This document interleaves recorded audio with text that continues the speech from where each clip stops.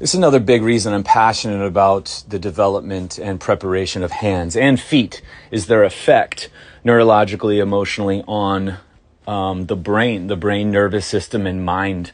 And it's not just to reduce stress levels because we don't want to do that. We want to understand why our body is expressing the healing response of a stress level and use it to our opportunity. Just getting rid of it without the wisdom that comes with why it was there in the first place doesn't set us up for anything.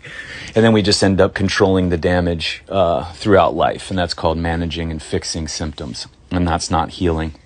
So we will go into that into the Zoom today is not only are our hands very important in creation and artistic endeavors like drawing and painting and sculpting and gardening and knitting and playing games, but it's the preparation to be able to use our hands in these endeavors. And that's what I'm super passionate about, because if we don't understand the difference between these pleasurable activities that we apply to our lives, we get to a point where the body tells us we cannot do this level of painting, of sculpting, of gardening, of knitting, and we have pain. And then we accept the stories that holistic, naturopathic, and allopathic medicine is telling us, saying, well, you are this number of years old, or here's the blood work to show that you cannot handle this. You're going to have to find something else to do. And that is unacceptable.